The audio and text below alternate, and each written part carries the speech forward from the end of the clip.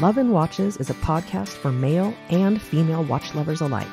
Perpetual Girl and Ranch Racer are a watch-crazy wife and husband team bringing you the latest in news, gossip, controversy, and anything else that matters in the world of watches.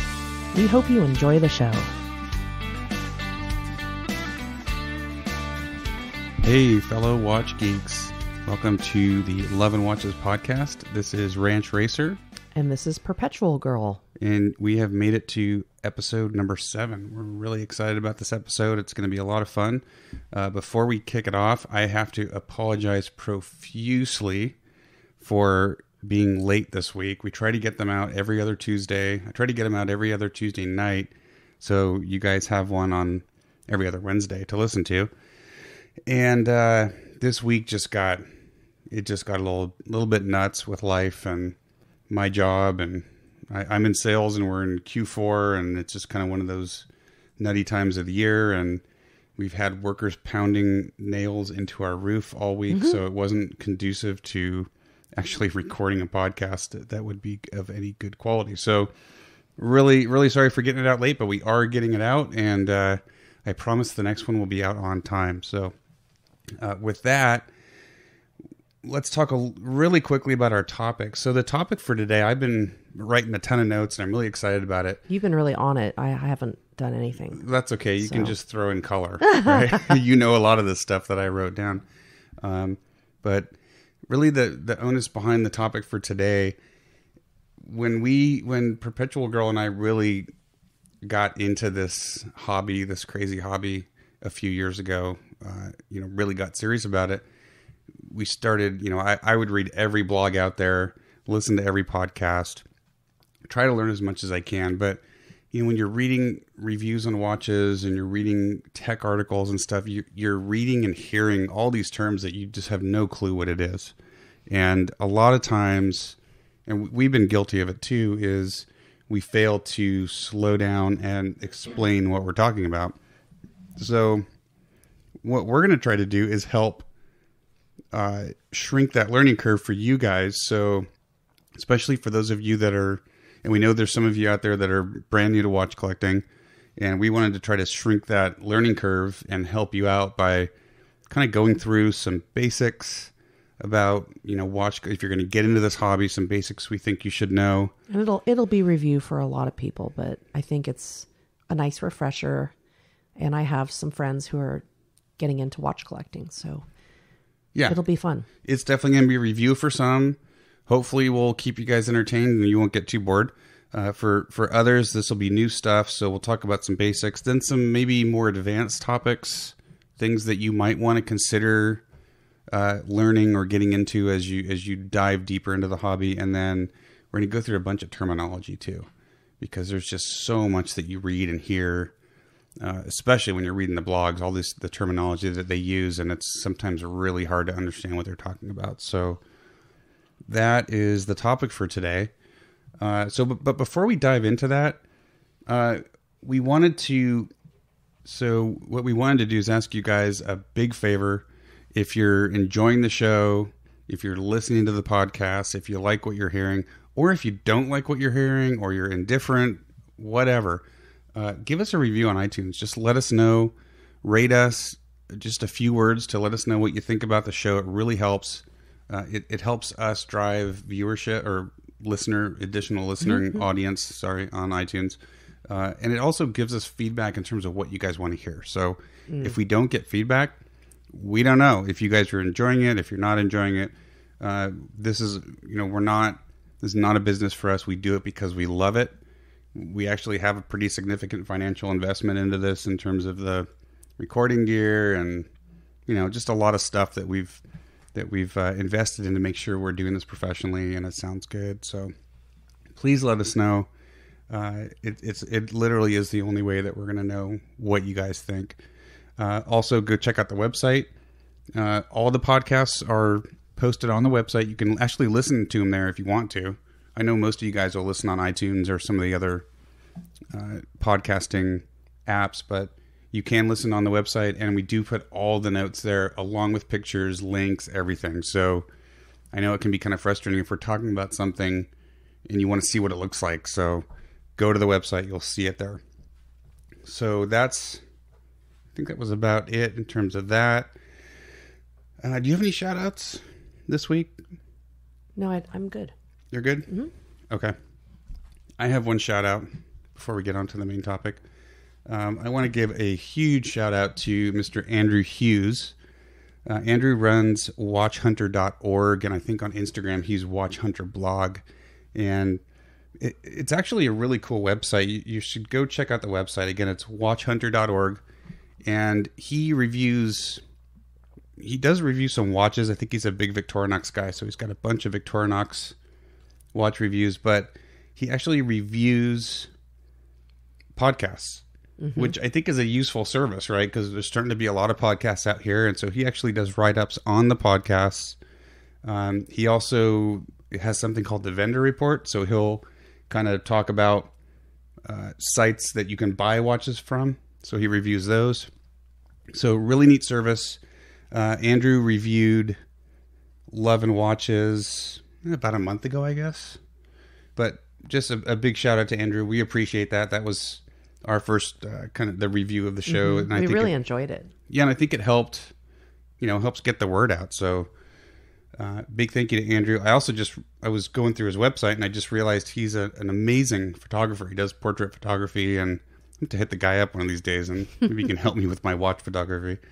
But anyway, I just wanted to quickly get a big shout out to Andrew Hughes. So with that, should we head into the wrist checks? Sure. I'm going to let you go first. Okay.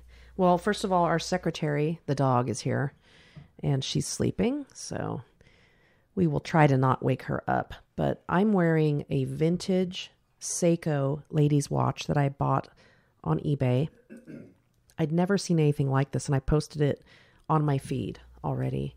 But it's a funky shape. It's really very 70s. It's really unique, and it's not super duper small as far as vintage ladies watches go, but it's got a really unique shape with a champagne dial. And it's funny because I originally thought the dial was, did I think it was white or silver?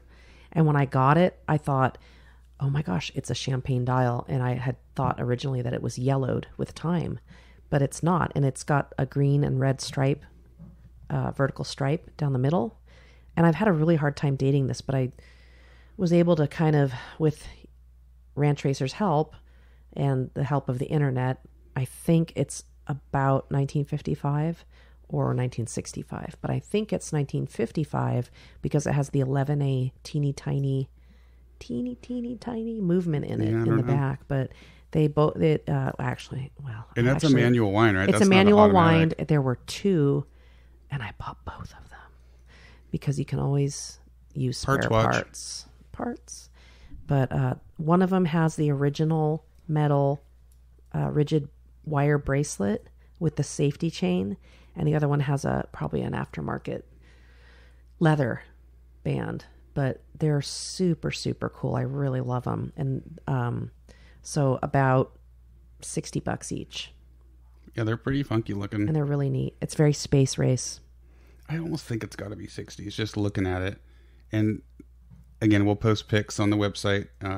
It is a really funky looking watch, and it kind of fits more like a bracelet. It's very loose. Mm-hmm. It kind of rotates around your hand. The one with the leather on it doesn't. It's snug, so it has a totally different, and it's a brown leather band, so it gives it a totally different look, more like a field watch or equestrian, maybe, but really neat. I love it. It is very fun. Watch collecting, I'm more into vintage. Ranch Racer, not so much, but I really dig the vintage stuff because I can imagine someone bought this and loved it, and the styles you can really tell what styles were back then. You've definitely had some winners that have gotten me though. I mean, like the Seiko Belmatic that I did the video on. Yes. I mean, that's a really cool vintage watch. Yeah, I found that one too. But yeah, in general, you tend to be more into the vintage. I tend to be more into the shiny new, I guess. But vintage is inspiring what's modern. So yeah, for sure. Cool. All right. Is it to me? Mm-hmm. Okay. So I'm wearing a watch that you actually gave me. You surprised me with. You came home from shopping one day and said you had a gift. And it's the Seiko Presage. And I want to say it's the SRPB43. So it's got like this really cool, like sunray, silvery, light blue dial, all polished indices, no numbers, just indexes, and then a couple of really nice sword hands and a date window. It came on a black patent leather strap, very, very shiny. I love the dial, like but party shoes. But yeah, it like tuck shoe. It was just too. It was just the strap just made it too formal for like daily, with my jeans and country shirts. It was just not. It just wasn't working. So it's been sitting in the watch box until I ordered a really cool quick release, like a matte blue leather strap, and I posted that on Instagram today, and it totally transformed the watch. So now it is a daily wear. I actually just got the strap in the mail today. So I originally wanted to get you Cocktail Time, the silver. I can't find those anymore. It's a limited edition, so you have to find it through someone selling it. But this is actually, they have Seiko sells 3 different colors that are like their production runs, their regular, what's the terminology? See, I'm still learning too. I don't know. But that is it's mimicking the Cocktail Time. So it's got the silver bluish dial. It's a gorgeous dial, especially in the sun. I mean, it just pops in the sun, and lots of sparkle, fully polished case and lugs. And it's a really pretty watch, dressy though, and especially with that gorgeous dressy glossy leather band, it was just too much. But patent. But now with this kind of more matte, dark, like a navy blue leather band, it looks great. So I'm pretty stoked about this one. I'm going to be wearing it a lot more. And you guys will probably be seeing more shots of it on Instagram. So that's what I'm wearing today. All right, so we got through begging and pleading you guys to give us some reviews on iTunes. I groveled about being late with the podcast this week, and we got through a rest check. So I think we can successfully say we got through all the prelims, and we can get to the topic at hand. So the way I kind of laid this out, again, is we want to go through kind of some basic knowledge on watches and watch collecting, and then maybe some slightly more advanced, couple more advanced topics that you might want to consider getting into, and then a bunch of terminology. And I apologize right from the get-go because I'm sure I missed a ton of stuff in the terminology, but it's going to take us a while to get through it. So, if you guys let us know, in the comments on Instagram when we post the podcast, if you think of other stuff that might help people, please just speak up and put it right in the comments, and that'll help some folks that are really just getting into this hobby. So with that, let's talk about the basics. What do you think? Yeah, sounds good. Okay, so the first thing that we really need to talk about, and I think this is, I think, the most basic thing you need to understand if you're going to collect watches. And that is just understanding what powers your watch. How do those hands move around the dial? In it was maybe episode 2, I don't know, one of the earliest podcasts that we did, we got into a decent amount of depth on quartz powered, battery powered quartz watches versus mechanical, and then manual wind and automatic. Know what's in your watch. I mean, I don't think you really can collect and be a hobbyist if you don't know what's powering the watch. So, and we like it all. And we've got quartz, battery powered watches. We've got mechanical hand winds. We've got mechanical automatics. We have modern hand wind. We have vintage hand wind. I've got a transistorized watch, which is a whole new movement that I didn't even know about, that I posted really a video of on the website. So if you guys are interested, go check that out. Kind of halfway between a quartz battery powered watch and a mechanical watch. So neat stuff. But obviously, if you're going to be collecting, you have to understand what's inside that watch. So there's plenty of reading you can do. Go out there and learn. You can listen to our podcast. We talk about it. Basically, if it has a battery, it's going to be a quartz watch. So, and then you got newer watches like smart watches, right? Those are powered by rechargeable batteries. So all a little bit different. And you've got EcoDrive Solars. Yep. There's solar powered. There's battery powered, or there's electric powered, but it's powered by a winding rotor similar to an automatic mechanical watch. But the rotor, I think it's called kinetic, Seiko Kinetic. And so the rotor is what charges up your battery or your capacitor. So bottom line, you got to know what's powering your watch. That's a basic thing. You got to understand that. Next thing is know what you're paying for. We've talked about this in podcasts as well. If you're going to go out and spend, I don't know, thousands of dollars on a watch, understand what's in it, especially for you ladies out there, because there is still a tendency for manufacturers to put a less expensive battery powered quartz movement in a watch and then add a bunch of bling, diamonds, that kind of stuff to it.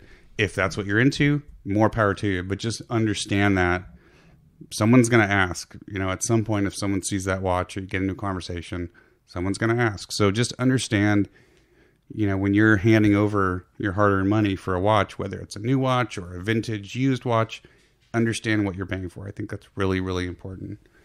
You want to talk a little bit of definition of a fashion watch. Yeah, fashion watches, I believe, there's a lot of brands out there that make watches that are, I don't want to say trendy. They don't make them. Like Michael Kors and basically any of the watches that you find in a department store that are like name brand watches, that you would recognize. That to me, that's fashion watch, and they don't make them. They're made for them by the big groups like Fossil and some of the other groups. So those watches they're pretty up to date on fashion. They're pretty. They usually use colors that are more fashionable as far as current trends. It's interesting to me because some fashion watches I think can stand the test of time, others maybe not, but that's kind of a whole niche of its own. It is, and those are, the term fashion watch kind of it's has a negative connotation in the world of collecting. You don't want it to be like a dirty phrase. Yeah, that's a dirty watch. But I guess for me, a fashion watch is when a clothing brand or a brand that makes everything, bags or handbags or whatever, right? A brand that you're going to find in a main department store. I know, but because there's other brands that are big. Basically, those brands are just trying to get their name on other things that you would put on your body and look at, right? Well, you also see it with big French. I don't want to say names, but there are some big fashion houses. No, but that's different. Like watches, you're talking like Cartier, but Cartier has a huge history in watchmaking. Correct. I mean, Hermes a and all huge history. All of those guys have histories in watchmaking. And they make beautiful things. Yeah, but this is more like you see a watch with polo on it, or a Michael Kors, definitely a fashion watch, fashion brand. So those types of brands that you're going to see in a department store that have a fashion brand on it, right? I mean, that's basically what they are. And there's so many of them out there because our local little tiny town jeweler said, I've changed more batteries in Michael Kors rose gold watches than I could shake a stick at. Yeah. But they're very fashionable and everyone loves them. And I have one. I have a lot of fashion watch. I don't have a lot. I mean, a lot of people watches, even consider Fossil a fashion watch, but Fossil was started as a watch company, correct? As an affordable watch company. I have a late '80s fashion watch from Fossil. Yeah, but they've kind of fallen for whatever probably because of low cost, and they've kind of fallen into that, been put into that same fashion watch bucket, I guess. But anyway, it's just important to understand what that term means, what those types of watches are. It's not that they're bad. If you dig them, they're not very expensive usually. Buy them and wear them. I think it's awesome. And they can be great gateway watches to suck you into the hobby. They're not always quartz either, because I bought a Fossil automatic. It's got a Chinese movement in it, but it's a beautiful watch. Well, Skeleton and again, dial, to me, Fossil is kind of right on the edge there of being fashion brand versus just being an affordable watch brand. They started out as watches. Well, exactly. That's what I'm saying. So but most of the ones that you're going to find in the department stores that have the big name brands on them, they're going to be quartz powered. They're not going to be mechanical movement. Well, and if they do an automatic like Fossil, they always have an exhibition back, and I love mine. It is rose gold, so I only have 2 rose gold watches, and one's a Fossil and one is... Oh, actually, they're both Fossil. Yeah, I think they're both Fossil. Okay. So that's our little spiel on fashion watches. Again, understanding what you're paying for. So next is understand where you're buying from. So years ago, eBay was like a great place to go. And I'm not going to say that eBay is not a good place to go to buy watches. Right, because I just bought my amazing Seiko Spaceman we buy off watch. of eBay. But as eBay's grown, it has attracted more, let's just say, dishonest people. Mm-hmm. So you have to be careful, right? You're buying this watch usually sight unseen, unless they happen to be someone in your neighborhood where you can go look at the watch. Unfortunately, there's just people out there that are going to try to screw you. Bottom line. So be careful. And if you're not experienced, either talk to someone who's experienced in buying watches off of eBay or off of any online website. And if you can't do that and you're not comfortable, don't do it. Just skip it. Right. I had 2 instances in the last couple of weeks where I tried to buy some vintage Seiko's moon phase watches, and I got outbid by $1 each time. At the last minute. At the last minute. And then, oh, what a surprise. You a day later, I got an email saying, oh, it didn't work out for the winner. And this watch is being relisted, so you have a chance to get it. So apparently they have either multiple logins that they log in and bid. They bid up these items, or they have buddies doing it. It's called shilling, and it still happens today. So you got to be really careful of that. Read people's reviews. It's always important to go on to look at whoever the seller's account. Check out the reviews people are giving them, and even sometimes that doesn't help, but I think it's at least a good start. There's other online places. The forums, I think, are good places because in general the forums are going to be populated with collectors and enthusiasts, watch fans. So we've bought some watches off of other forum members and had great luck with those. Every once in a while you hear a horror story, but in general you don't. We bought watches off of dealers that participate in the forums and had really good luck there as well. So the forums in general tend to be, I think, a safer place to buy than eBay. Amazon is fine as well. Those are usually new watches. You're not going to usually buy a used watch off of Amazon. But just understand where you're buying from. Look at where in the world it's coming from, because you might end up buying a watch that is cool, but you think you're going to get it next week, and it takes a month and a half to get to you, right? So just understand that and be definitely look at be your cautious. location. Yeah, just be cautious. There are, and I don't have a lot of experience in this, so I'm not going to name countries, but there are some countries out there that are known for producing clones and fakes and that kind of stuff. So do your research. Oh, that's a good point, because I found a super duper cool Seiko vintage Donald Duck. I think it was like a Seiko 5. Might have been. And it had a neat blue dial, and I'm like, oh, this is so cool. And I looked, and I'm like, that's interesting. There's a serial number photo. So I looked there were other listings for a very similar watch. One was Mickey Mouse, and there were other Donalds. And I looked at all 5, and they all had the same serial number. Yeah, it was not a model number. It was listed as a serial number. So, yeah, you just got to be careful, and you can tell they're using stock photos. They're not using photos of the actual watch. So the same photo was used for every single one of these 8 listings. Yeah, eBay's not what it was 10 years ago. It's still fun, and it can be a great place to buy. You just have to be buyer beware. Just be careful. Do your homework, and understand that there are people out there that are not super honest. So if you have friends who buy on eBay, just send them a quick text and say, hey, what do you think of this? Is this legit? Yep. So I think that's our warning for buying online. Next up, something I think is a good basic skill to have if you are collecting watches and you have a lot of quartz watches, know how to change your battery. It's really not that complicated. You can buy all the tools online, relatively inexpensive. Some of them are kind of junk, but it's trial and error. But it's not hard to remove a case back off of a watch. Some of them unscrew. Some of them have multiple small screws around the perimeter that hold them to the case. Some of them just pop off. They're just snap fitted to the back of the case. And there's usually an O-ring that seals it, like a rubber O-ring that seals it to the back. if it's a pretty new watch, it's, you know, and you're not taking it in the water, reuse the O-ring. You know, that's fine.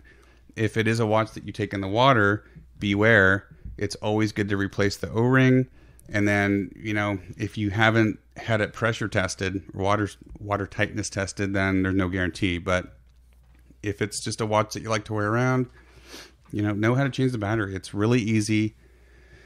The batteries are cheap. I mean, I think I bought a huge like bulk buy of batteries. The variety pack. Yeah, I bought a big variety pack. And so unfortunately, be aware that if your friends and family find out you do it, oh, forget it. Every time they come over, they're going to bring like 3 watches for you to change the darn battery in. So it does happen. And then like your family will be out there visiting with your wife and everyone will be like, where's oh, he's in the back changing watch batteries. So just be aware. If you learn how to do this stuff, other people that know you that like watches will be coming over all the time asking you to change watch batteries. So anyway, I think that's a good thing to know. Another kind of common thing that we do as watch collectors is we change straps and bracelets all the time. Constantly. It's so fun. PG and I sometimes will change straps like a couple times a day. Mm-hmm. I mean, we are really sick, but everyone does it. It can freshen up a watch that you've had for a while. You guys can probably all hear the dog walking around back here. The secretary's back. Hi. Lay down. No, lay down. You got to lay down. She may We're have not to do her taking you business. out. Hey, lay down. Good girl. We're not taking you out. You got to witness the dog discipline. Down. Good girl. Good girl. Where was I was talking about strap changing. Watch straps. So these days you're running into things like quick change straps, which are really nice because there's no tool required. They're fantastic. Provided they're, you know, good, stable, not broken. Because if they break, they could fall right off your watch. So a spring bar is always going to be more reliable than a quick release, I believe. Yes. So along those lines, spring bar, you probably have people listening going, what in the world is a spring bar? No, this is why we're doing this. Mm-hmm. So if you look at a watch, and we'll get more into the parts of the watch here as we move on in the podcast, but whether it's a bracelet or like a leather strap, it's held on to the watch by what's called a spring bar. And this is just a little tiny rod that goes through the end of the strap from left to right, and the ends are spring loaded. So then it pops into little holes on the inside of the lugs on the watch case. And to get those out, you need some sort of a tool, and usually it's called a spring bar tool. You can pick them up for almost nothing on eBay, but I guarantee you if you buy the cheap ones, they will break. There are other better tools out there on some of the watchmaker websites. Esslinger.com is one site I go to a lot. And you know who else? Terry from Toxic NATOs has a great spring bar tool with screw-on ends, because so along with the forked end, so the spring bar tool, you basically have this little metal spike with a little fork in the end, or a little V. A two-tined V shaped. Yeah, and so that just, you put that between the lug and the strap, or if it's a bracelet, there's usually a hole where you can kind of get it in there in the back, or a channel, and then you retract the spring bar until it pops out. And of course, it's going to go sailing the first few times you try to do it. Oh man, we've lost so many spring bars. It's a learning experience. I have a whole gross of spring bars that I bought because they used to just go flinging into the carpet. Buy kits of all different sizes. Yep, but they're not expensive. I mean, not having to go to a jeweler to change out a watch strap or a bracelet, it's liberating. It's great as a watch collector because you can literally change the look of that watch every single day. If you're like us, you're going to end up with a box full of straps, right? And you'll just look at a watch and go, I'd like a new strap. And you just go digging through the box, and usually you find something cool. So get a good spring bar tool. Like I was saying, on the ones I get from Terry at Toxic NATOs, they have, each end has a screw cap on it, and that's good because on the other end, there's just another tool, which is basically just a pin.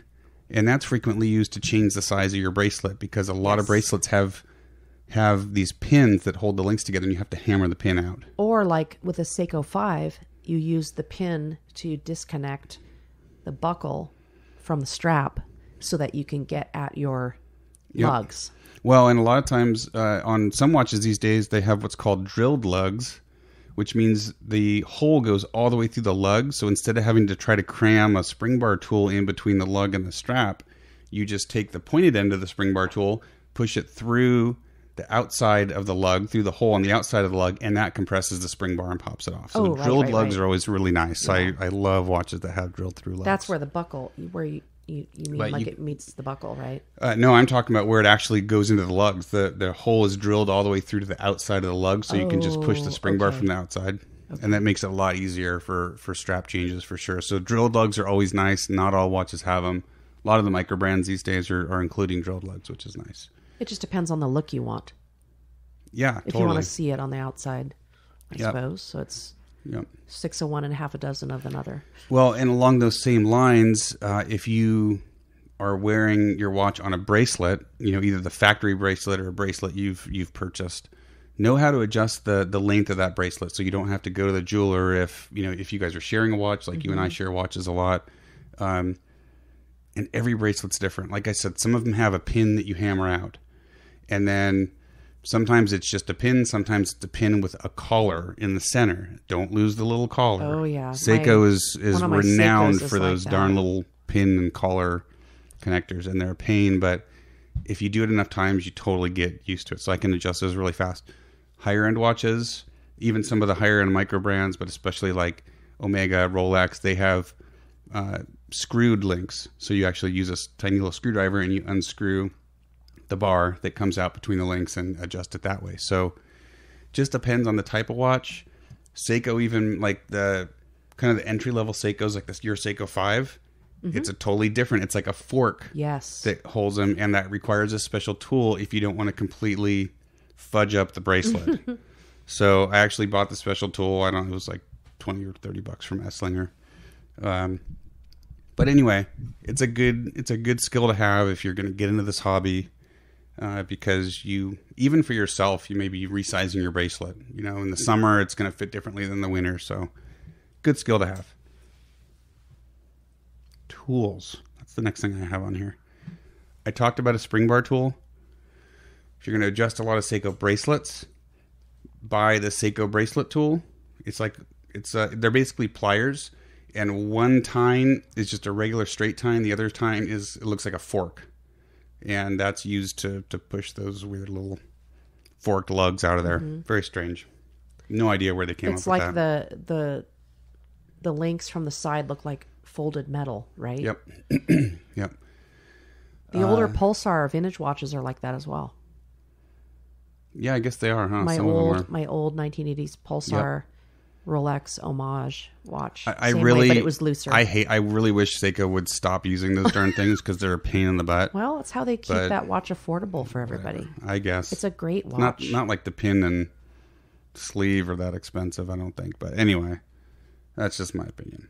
I can't stand them. So along the lines of being able to use a spring bar tool to get your bracelet off of your watch, the term that we all love to use in the watch collecting community, arm cheese.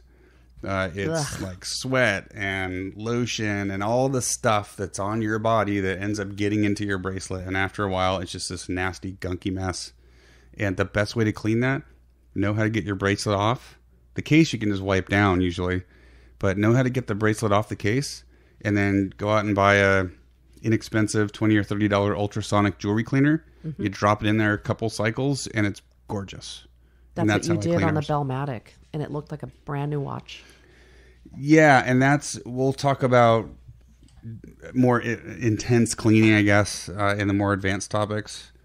But yeah, I think from a standpoint of the dreaded arm cheese, it's the bracelet that you want to focus on. So if you can get that sucker off of there and drop it in the cleaner, and we do it all the time because we wear our watches all the time. So it's nice to be able to clean your bracelet and get rid of that junk. So I think that kind of covers it for the basics. Again, guys, I know, and gals, there's basics and stuff that I'm missing. Please go onto iTunes. Let us know what you think. Go onto Instagram. If you've got stuff to add, stuff we missed, let us know. Help the community out by being a voice and letting us know if we missed something or if we got something totally wrong, because that's absolutely could be the case. Oh, I hear the secretary barking. I do. So let's see, slightly more advanced topics. Things to know about microbrands. So first of all, what in the heck is a microbrand? As you get into this hobby, you're going to hear that term a lot. It's used all the time. Microbrand. Let's see, how do I explain this? Well, so if you look at like the major watch manufacturers, whether it's like a Rolex or an Omega or some of the smaller Swiss brands like a Frederic Constant or a Tissot, and then you've got the Japanese like Seiko and Citizen and those guys. Those are the brands that you think of when you think about a watch, right? And then you've got all the fashion brands that we talked about earlier. Micro brands are a phenomena that started, man, I don't know, 12 years ago. Really, they're a result of our economy going global and the internet and being able to communicate instantly with people all over the world. And Kickstarter. Well, Kickstarter came later, but really what kind of fueled this was a few factories in Asia, China, Hong Kong, that area of the world that started really pumping out the components for watches, keeping in mind that you may not know, a lot of the bigger Swiss brands and Japanese brands have been buying their components from these manufacturers and these factories in China and East Asia for a long time. These factories started pumping out more components and selling them to basically anyone that wanted to start a watch brand. So today, to start a watch brand, you don't have to have a big factory. You don't have to have a huge marketing department, logistics, all that stuff. You basically come up with a design, and then you start networking and contacting these various factories in Asia. And they will make your cases for you. They will make your dials. You can pick off-the-shelf stuff, kind of common components, or you can have stuff custom designed. They will, if you want, they will case the watch and drop ship it right from there to your customers. So you may not even see the product that you're making. A lot of the microbrand, though, some of the microbrands are casing their own watches. I know Patrick at Detroit Watch Company cases his own, and when I say casing a watch, sorry, here we go again. Mm-hmm. When you case a watch. This is all about Ranch Racer, this episode, I think, this part. Well, some of it is, but you're good at it. When you case a watch, all that basically that means you're taking the movement, which is the guts, the brains of the watch, and you're putting it in the case and testing it and sealing it and water, checking it for water tightness and all that kind of stuff. So some of the microbrands do that. So I could go on for a long time about microbrands and what they are, but in essence, that's what a microbrand is. Now, you've got microbrands that have been around for a long time and are well established. And I'm not going to talk about any of those microbrands today. As you read the forums and you read the blogs and you read reviews on watches, you're going to learn about those. Wristwatch Review, we do tons of reviews on microbrand watches. So lots of different websites to go to for that information. What's important to know is that you've got a couple different types of microbrands. You've got microbrands that have been established for a while. They're trusted. They've been releasing product, good quality product. Then you've got what I like to call the fly-by-nighters. These guys are part of the crowdfunding phenomena. So Kickstarter and Indiegogo, and there's probably a couple others. Kickstarter's the big one. You will see, if you do a search for a wristwatch on Kickstarter, you get hundreds of watches that come back. As you start to go through, you'll be like, hey, that one looks like the one I just looked at. And, oh, that one looks identical too. A lot of those are the fly-by-nighters. They're not watch people. They are looking to basically turn a quick buck, right? With the cheapest components that they can buy from these factories off the shelf. They don't even ever see the watch. It's kind of slapped together really quickly. They do their Kickstarter campaign. If they hit their pledge number, they have these watches shipped out and they move on and you never hear from them again. So that's something to be aware of, because it's a great way to get into watches, because you can get, especially some of the more established guys, man, you get some nice watches from these guys that are getting to the level of some of the established Swiss and Japanese brands in terms of quality and function and execution. They do a really nice job. So Microbrands, I highly encourage you to check out Microbrands. Hit me up, hit Perpetual Girl up. We can throw all kinds of good brands your way that we think you should look at. But Microbrand is a great way to get in because they're affordable and there's a ton of really good quality ones out there. So, excuse me, that's my kind of shtick on the basics of Microbrands. Now, in terms of what you're going to see in those watches that you get from the Microbrands, a lot of them will use quartz movements from a company called Miyota, which I believe is owned by Citizen. They'll use quartz movements from a Swiss company called Ronda, so you'll see a lot of those. You will hear the term NH35 over and over and over again. That's a Seiko movement that Seiko sells to pretty much anyone that wants to build a watch. So you'll see a lot of watches with a Seiko NH35, which is basically just a 3-hand watch with a day and a date. Mm-hmm. And some of my most accurate watches are watches that have the NH35 in it, like my Snoopy, Crazy Snoopy. And it's a total and crapshoot. Donald Duck. Total crapshoot. NH35 is a basic entry-level movement. You know, they could be off 20 seconds a day, or you get lucky like PG did with her Snoopy, and it's 2 seconds a day it's or less. less. Than 2 seconds. It's crazy accurate. But the point is, there isn't a human regulating each of those. Like when you buy a higher end Swiss made watch, there's usually someone that actually regulates those. And today it's more automated. A lot of machines will do it, but like with an AH35, they just go rolling off an assembly line. They're auto regulated by robots on that assembly line. I guess I've never seen it, but usually humans don't regulate those. So it's it's luck of the draw in terms of how accurate they are. But for the higher end watches, there's actually a person going through each and every timepiece by hand. I think there is. I'm not 100% sure. I've never been to Rolex, so I don't know. I sure hope there is. Rolex is known for automation. They make a lot of watches, so I don't know if it's a person or if they've designed a lot of their own machines. So they may have designed machines that regulate those things. Honestly, I don't know, so I don't want to say that a person regulates every single one of them. You like to think that they do, but shoot, machines can be pretty accurate, and the Rolexes that we have, and we do have some Rolex watches, are very, very accurate. So that's another topic, but bottom line, you're going to hear NH35 a lot. You're going to hear Miyota 9015 a lot. That's a mechanical movement that Miyota makes that a lot of the Microbrands use. You're going to hear ETA 2824. That is a very, very popular movement that's used in some of the higher end Microbrand watches. It's a Swiss made movement. ETA is owned by the Swatch Group, in case you were wondering.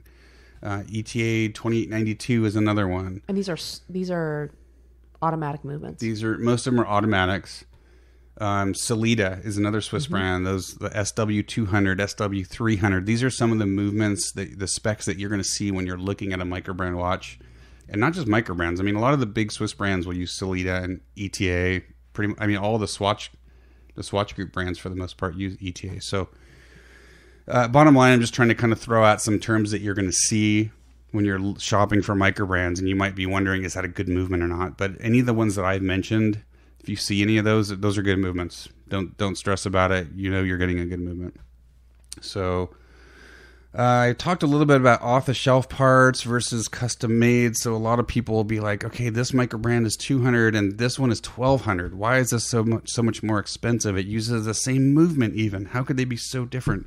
Well, like I said, these factories in Asia will have basically a catalog, and you can go through and you can pick your case size, and you can pick your dial type, and you can pick your hands, and they're tooled and ready to build those. They build them all the time in the millions.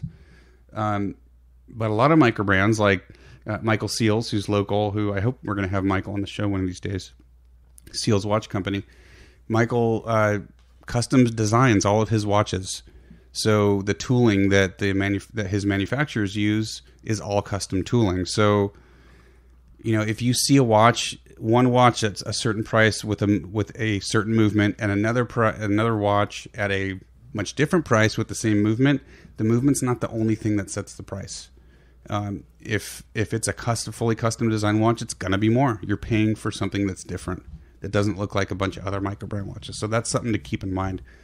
but that does make a huge difference in the price of a microbrand. So I think is there anything else?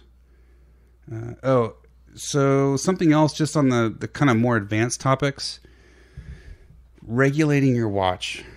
And this is something that I've just started doing.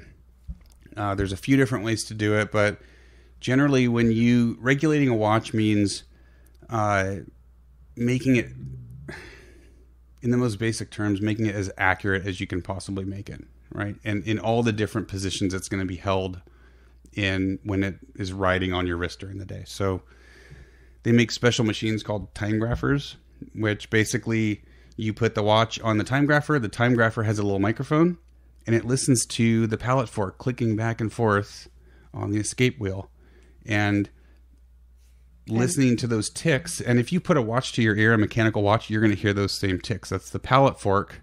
It's called a pallet fork, and it's ticking back and forth and releasing and stopping the escape wheel. And that's what regulates the watch. And I think we're going to put a diagram on our website of all the basic parts of the watch. Yeah, I'm going to link to a ton of stuff that we're talking about. I'm going to get the podcast out, and I may not have all of the links done because I really want to get this podcast out for you guys. But if you check back next week on the website, I should have a lot more links up and information that you can follow to learn about this stuff. But in any case, the time graphing machine listens to those ticks and tells you how accurate the watch is, right? Is it running 5 seconds a day fast? Is it running 20 seconds a day slow?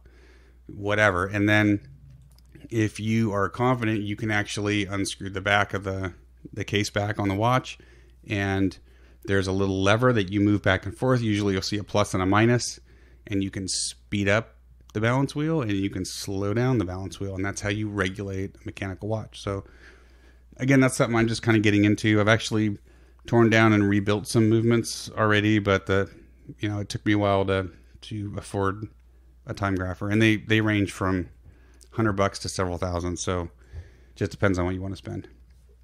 So I think that's most of the kind of more advanced stuff that I wanted to cover. Very advanced stuff. So as you really get into this, and if you get really passionate about it like me and like PG lately, who's been talking about this, you can learn how to service a watch, a mechanical watch. Mm-hmm. Now, what that means is you take the entire watch apart, you take the movement out of the case, you take every little gear and screw and every little part that makes up that movement. All those things come out, they go into a drawer, or they go into these little cups. You got to wash it all, clean it, and then you reassemble, and you use the correct lube, the correct oil, and the correct grease to put it all back together. So that's if you're just really crazy and you want to super get into this, and I do. I dig it, and we have a lot of mechanicals, and if I have to pay to have all these things serviced, I'll be broke. I won't be able to afford it, so I got to learn how to do it myself. Lots of good online resources. I'm going to include those as well. Okay. Terminology. This is where I know we're going to miss a ton of stuff. Well, we need to look at our time. No, we're good on time. Are we? Oh. Yeah, we knew this was going to go longer. Okay. So we're already, looks like we're at 50 minutes. So we'll get through some of this terminology, but this is kind of the stuff that really frustrated me when I was first getting into it, because I didn't understand what they were saying when I read a watch review and they were talking about perlage, or they were talking about guilloche, or they talking about end links. Rehaut. I'm like, what in the world is this stuff? So I've got a list of stuff I wrote down. PG, you may think of some stuff as we go through, but if you start the most basic, when you're reading a review on a watch, they're going to go through some specs. They'll talk about the case. Well, it's pretty obvious. The case is the main portion of the watch. So it's what holds the dial. It's what holds the movement. Everything attaches to that case, your bracelet, strap, all that stuff. It's usually made up of a center section, a case back, and I talked about how those case backs can get attached. And they can be exhibition backs or solid backs. Yep, you can actually, some of them have a see-through window where you can actually... Oh, time for dog pills. That's your watch, or that's your phone, not mine. Sorry. Yeah. Time for dog pills. Everyone got that? Time for dog pills. So, anyway, so you've got the case back. It could be see-through, so you can, if it's a really nice movement. I mean, a lot of the micro brands will put see-through case backs on just because they know people get a kick out of seeing the movement, even though it's not highly decorated. So you have your case, and then you talk about things like case size. If you read a review and it says case size 38 millimeter, it's talking about the diameter of the case. Okay, it doesn't usually include the crown that sticks out, and that's what you use to set and wind the watch. But when we're talking about case size, usually we're talking about the diameter of the case. The other portion that gets left out a lot, though, is thickness. And a lot of times you'll read a review and you go to the specs and they don't say anything about case thickness. And it makes a huge difference in how a watch wears on your wrist. Mm-hmm. So for me, the sweet spot for love and watches sizes is like 38 to 42, because those are watches that PG and I can both wear. But they get smaller, they get huge. And 42 is actually on the little large side for me. It is, yeah. And 40 is kind of your max, I think. Yeah, 40 is about it. Yeah. If it's a low height watch, 40 is okay. Yep. So that's, but just keep in mind, if it says case size, it's they're talking about the diameter of the watch. That's the most referenced size when you're talking about a watch. Lugs, you're going to hear the term lugs. The lugs are what hold the bracelet or the strap to the case. Sometimes they're integrated. Actually, usually they're integrated kind of as part of the case. Older styles, they're called wire lugs or welded lugs, and it just looks like a wire that's been welded on. They used to do that with old pocket watches. They'd weld a wire on so you could actually strap the pocket watch to your wrist. But the lugs are what hold the strap or bracelet to your wrist. You know, in most basic, you'll hear lug width, or you'll read about lug width. It's just the width between the inside faces of those lugs, and that's how you buy straps. So if I've got a 20 millimeter lug width, that's how wide that strap or bracelet is. So when I'm shopping for an aftermarket strap or bracelet, it needs to be that width. So that's what lug width means. You'll usually see them like typical is 18 millimeter, 20, 22, kind of the even numbers. Mm-hmm. 18 to 22 is about it. Yes. Every once in a while, you'll see one with a 19 or a 21 or a 23. They go up to 24. Those are odd sizes. They're harder to find, aftermarket straps. So keep that in mind if you're looking to watch that is really cool, and then you look at the lug width and it's 19.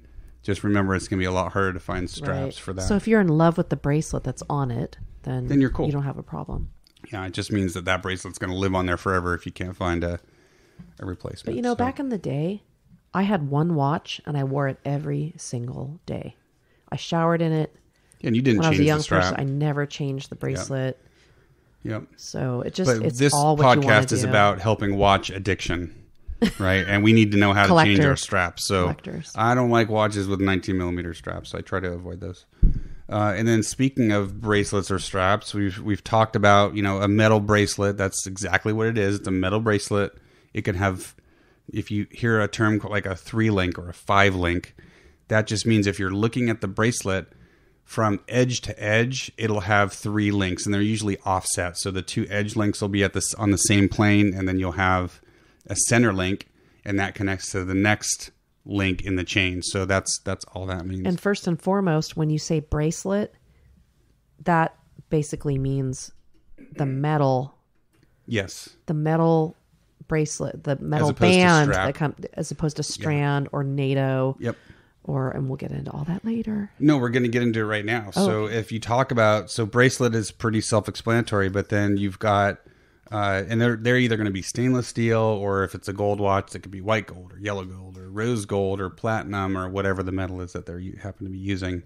And then you got leather straps, and you've got, like the patent leather that I got on this Seiko. You've got more like saddle leather. Mm-hmm. Straps, all different materials, linen, cotton, canvas, all kinds of different materials that they'll use, and really cool. Like the canvas, I love the canvas strap on my Vostok. It's really cool. I'd love for somebody to do like a seagrass or hay sort of braided seagrass, like a we got tatami plenty of hay mat. on this property. Go figure it out. I'd like to see some sort of tatami mat pattern. We got hay laying everywhere, which is kind of like a perlon. Perlon is a NATO that's like woven with multi strands. What's a NATO? Why don't you talk about NATO? You're a big NATO guy. I'm not a big NATO person, but And I'm not going to talk about the history of where these names came from. They came from military, obviously. If you hear NATO or RAF, which is Royal Air Force, or Zulus for Zulu time, this is all like military terms. If you think about how, let's take a leather strap, for example. You have the longer tail that connects to the bottom of the bottom lugs, and then you have this shorter upper piece that has the buckle on it, and that connects to the upper lugs. Well, those are held on by spring bars. So take the leather strap off, put the spring bars back in to the watch, so you can actually just see the spring bar going between the two lugs. A NATO is basically a nylon strap that kind of weaves through those spring bars. So it weaves through the top, goes around the case back, and then weaves back through the bottom spring bar, and that's how the watch is held to your wrist. And there's kind of your standard NATO, which is, it's a double pass, so you basically end up with a couple different pieces of nylon behind the case. There's single pass NATOs. There are RAF, Royal Air Force designation, which is basically, if you look at a NATO, you've got the keepers, which when you put the watch on, you've got the tail hanging out. You've got the keepers that kind of hold the tail to the band, right? And then you tuck the extra tail. If you have a lot of extra tail sticking out, then you tuck it back into the little keeper. A NATO, you do, yeah. So you've for got all of them, you have to. If you have small wrist, correct, and you've got usually metal keepers on there. Well, a RAF just has a one single thick nylon keeper. That's it.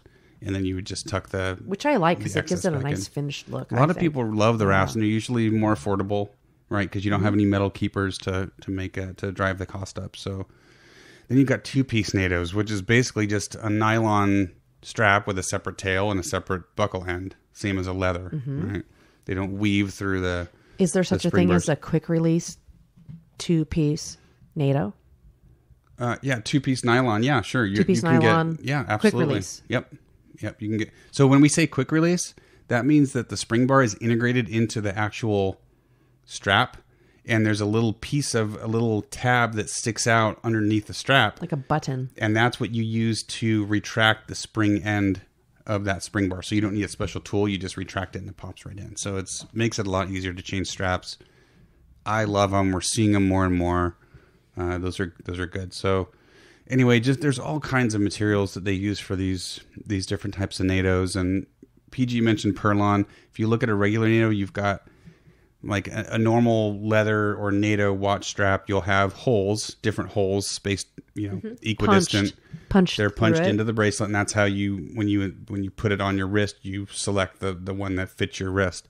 Perlon is just a tight weave, and you can literally put the pin through anywhere through that bracelet. So I'm a big fan of that because you can actually get the best size for your watch to, you can get in between, like where there would be holes, you could get in between. Yep. Yeah. So the Perlons are cool. I like and them it too. gives it a little bit more of a vintage or tropical look, I think. Totally. Yep. It's a very different look. So it just depends on what you like. Clasps. You're going to hear some different terms when you're reading about clasps. One of them that took me forever to figure out was deployant. Sometimes you'll see it called deployant, sometimes deployment. I believe deployant is actually the correct term. It came from a French term, but at the end of the day, if you look at a metal bracelet and it's got a big clip that clips down, and then sometimes it'll have another second one that it's called a safety clasp that clicks down over the main clasp, that's basically a deployant. If you look at like a typical leather watch band, where you put the tail through the little keeper and then you put the pin through it, that's called a pin buckle or pin and buckle clasp. And then there's others like butterfly clasp. Well, and there's double deployant. Yeah, there's they fold in from both sides, and then there's one you press the buttons on each side, and both sides pop open. And then there's a pressure release. All kinds of different ways to release Omega these things. uses, you press the buttons, and then one side pops open. Then you have to slip your finger in and pop open the top part on their Speedmasters. The biggest thing to understand is deployant versus pin and buckle, I think, because where it really comes into play is if you're getting a watch or buying a third-party band, you can actually get a leather strap, and a lot of the higher end watches that you'll buy will come with a leather strap with a deployant on it. So you don't do the typical pin buckle. It actually clicks down just like a metal bracelet would.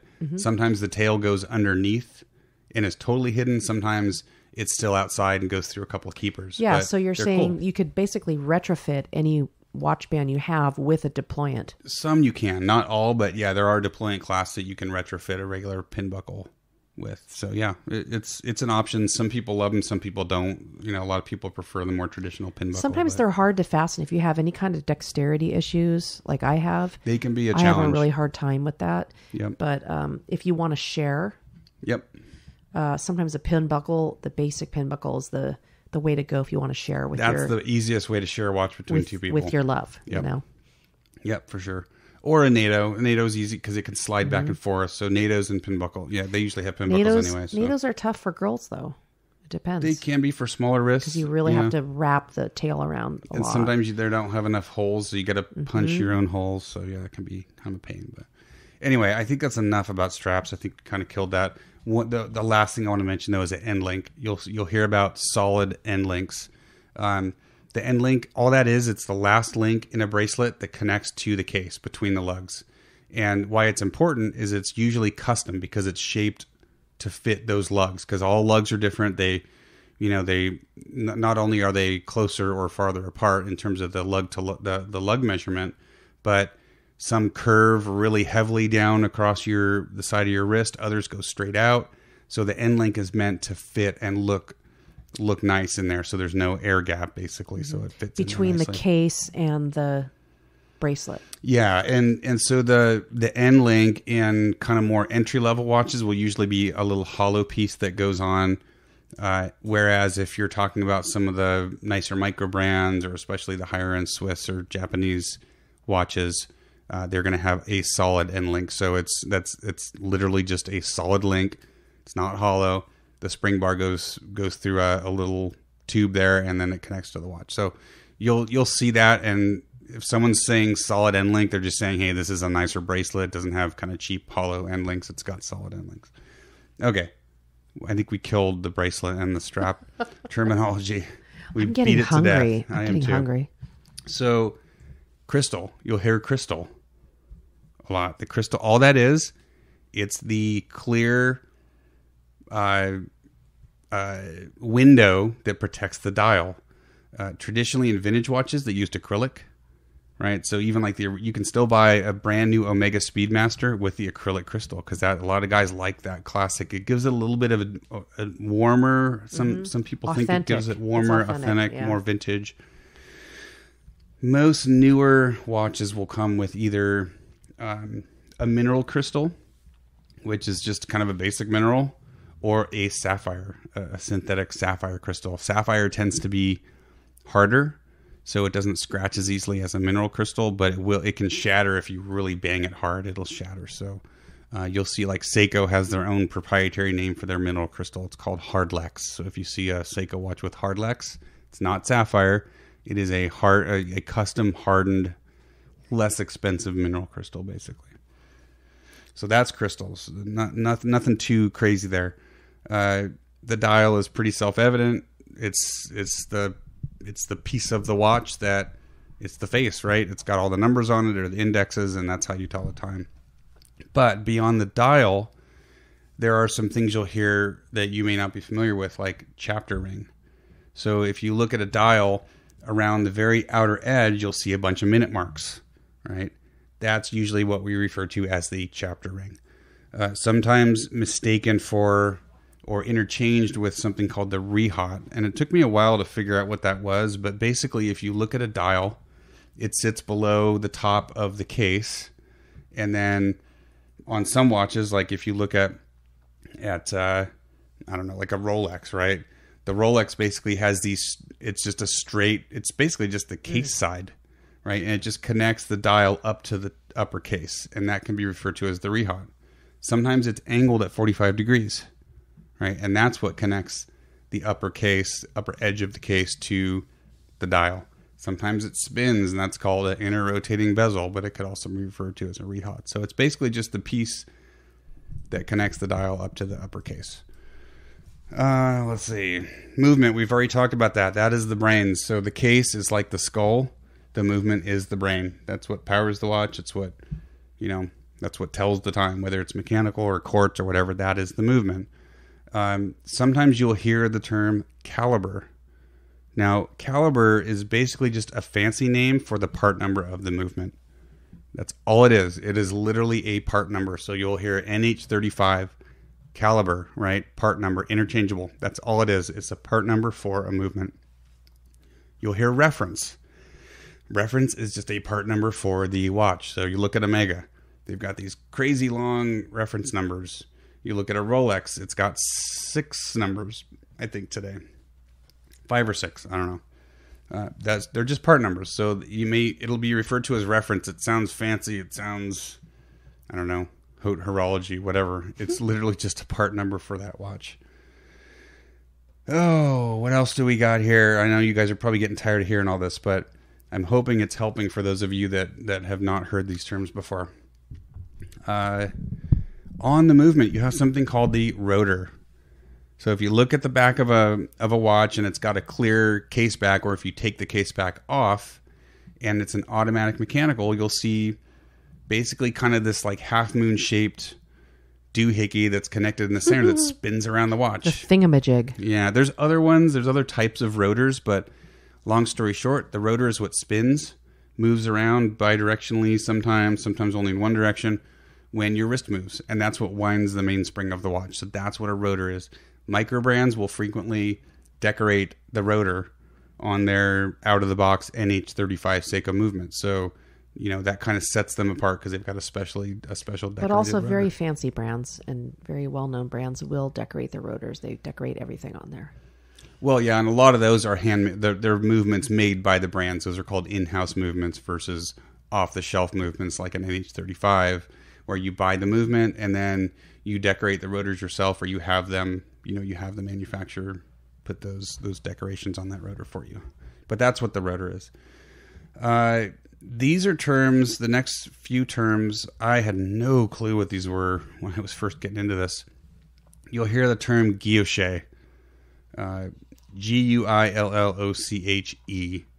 So, looks like galoche, basically. But guilloche is, for lack of a better term, is decoration. And there's different types of guilloche. So you'll hear about circular graining, or snailing, which is a spiral pattern that kind of starts small in the center and gets bigger and bigger and bigger. So a lot of times on subdials, on chronographs, you'll see circular graining or snailing patterns.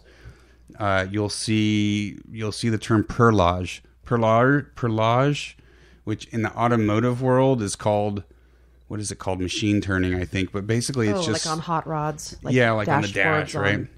It's basically just tiny little overlapping circles, right? And that's perlage. You'll hear hobnail, which looks like tiny little mini pyramids all standing next to each other. That's a hobnail. And how about Geneve stripe? Perfect example. That's I didn't have on my notes. Geneve stripe. A lot of times you'll see that on a rotor or the main plates of a movement, and they're just kind of these thick stripes that have been machined into the metal, and they look great. On watch dials as well. Sometimes my Citizen Eco Drive that you bought me for fun, just on a whim. That's got some kind of they're kind of Geneve stripes. The solar. Yep. It has the solar panels that has that striping. Yeah, and that's a great looking watch. I love it. I got a lot of compliments on it. Yep. So that's guilloche. So if you start to see those terms, that's what they mean, and I'll try to include some links that explains it a little bit better. I talked about spring bar already. So kind of the last one that I wanted to talk about, and this is important that you understand this from a movement perspective, is frequency. So the way a mechanical movement works, you've got the mainspring, and it's wound up and storing all this energy. And it's turning this whole gear train, right, that runs through the watch. And if you laid it out straight, there's a bunch of different gears. And that mainspring is powering those gears. At the end of that chain of gears, you have something called an escapement. Now, if you didn't have the escapement, as soon as you wound that watch up and let go of the crown, it would just zing, right? It would just zing back. That spring would unwind really fast. Yeah, something has to hold it. Something has to regulate the power release from that spring. So you've got the escapement. The escapement is just this kind of crazy, funky looking wheel and something called the pallet fork.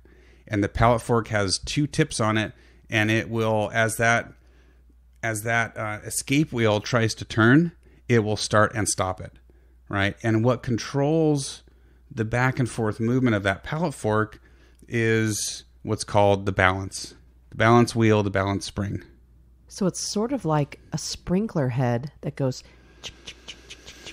and then it goes back. Yeah, I guess kinda. So something that goes back and forth, it has something that stops it. Yeah, it's what's really cool about a mechanical. I know that's a really crude. It's not a bad analogy, but what's really amazing about how a mechanical watch works is that you've got this power at one end that's being regulated by something else that it's powering, right? And the power has to power the balance wheel. So that power, that torque or that potential torque in that mainspring is powering your balance wheel. The balance wheel controls this little pallet fork, which doles out the power. So it's this closed loop system. It's really cool, and I'm definitely going to include links probably to YouTube and to some other things about how all this works. Basically it unwinds it very slowly. Yep. And steadily. It allows that mainspring to unwind at a specific rate, which controls your seconds hand and your minute hand and all those gears that power all those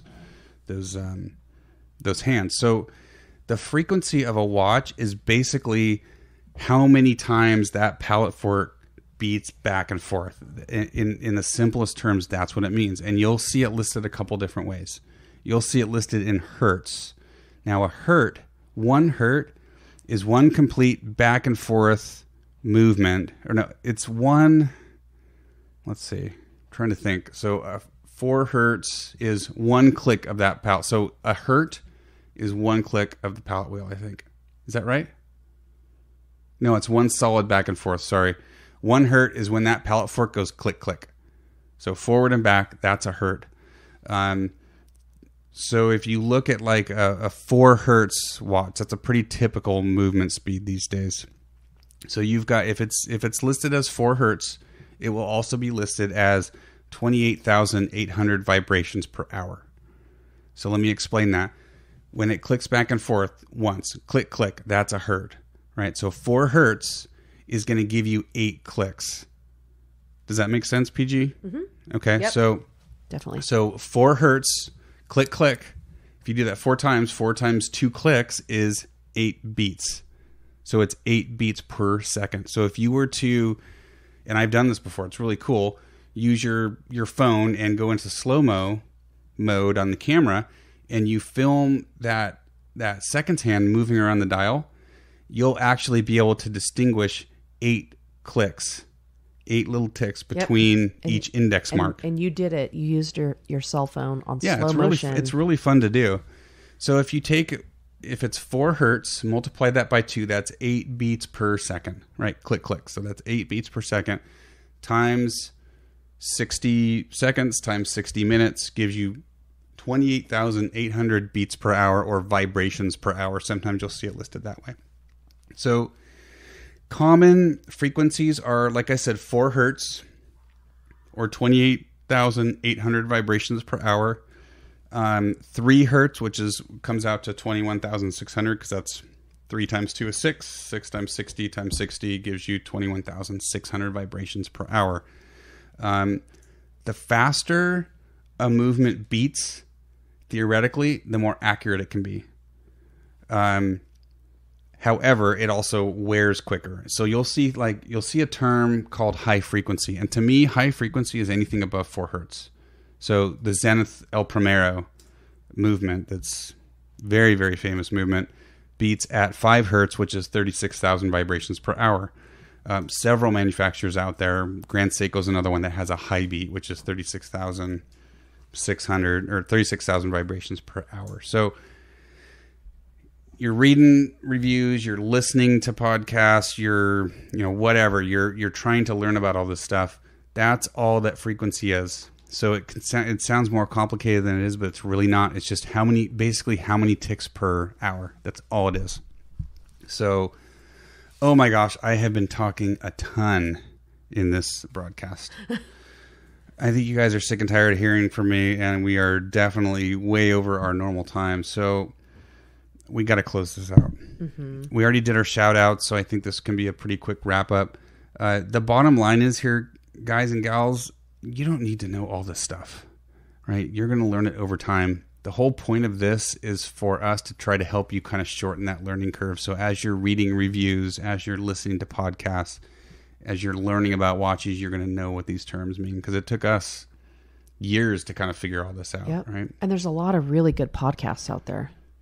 Oh, there's tons really of good podcasts. And There's a lot of good great reading podcasts. material. There's I'm not a great reader. blogs. I'm not a big reader. RR is a big reader. I read them all. Yep. So that was the whole point of this episode. I hope we didn't bore. I hope I didn't just completely bore you to tears. We might call this the technical episode. Hopefully we taught you something. I was really excited about this episode, just because I'm excited to help people learn about this stuff. And like I said, it took us a while. So if we help to shorten that or make that learning curve a little bit less dramatic, awesome. If we didn't, let me know that you just got sick of hearing me talk for an hour and 15 minutes and it was a total waste of your time. That's the kind of feedback we need. So let us know. PG, anything else to close this out? Oh, no, just that if you learn one thing, like kind of going to a meeting, you sit through a meeting for an hour or 2 hours. If you learn one thing, it was worth it. So I think even if we got really technical, I think it's really nice that if you can pick something out that you like, that you learn from, I think it's great. Awesome. I think that's a great way to close the show. And if you have questions about stuff that we talked about today, you know how to get a hold of us at Perpetual Girl, at Ranch Racer on Instagram. You can go to the website. You can email us. Let us know what you think. Happy to help educate more if I can. I'm still learning a lot of this stuff too. So keep in mind this. You should always be learning. So with that, let's get the heck out of here. I'm hungry. I am starving. It's late here and it's time to eat. So guys and gals, thank you so much for joining us for episode 7 of Love and Watches. I am Ranch Racer. And I'm Perpetual Girl. And we will catch you guys on the next episode. Later.